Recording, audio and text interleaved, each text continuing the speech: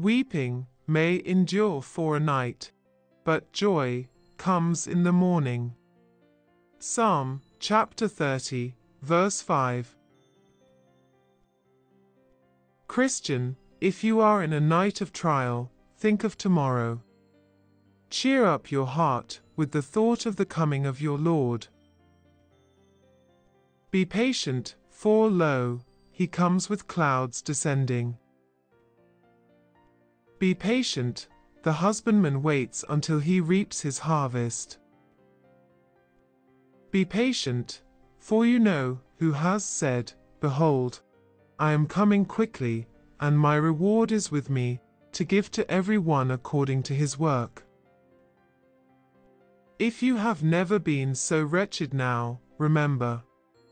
A few more rolling suns at most will land thee on fair Canaan's coast. Your head may be crowned with thorny troubles now, but it will wear a starry crown before long. Your hand may be filled with cares now, but it will sweep the strings of the harp of heaven soon. Your garments may be soiled with dust now, but they will be white before long. Wait a little longer. How despicable our troubles and trials will seem when we look back upon them. Looking at them here now, they seem immense, but when we get to heaven, we will then, with transporting joys, recount the labors of our feet. Our trials will then seem but light and momentary afflictions. Let us go on boldly. If the night has never seemed to be so dark, the morning comes. That is more than they can say who are shut up in the darkness of hell.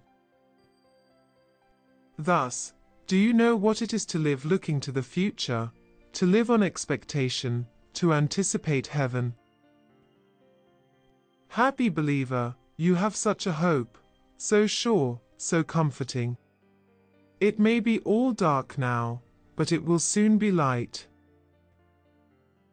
It may be all trial now, but it will soon be all happiness.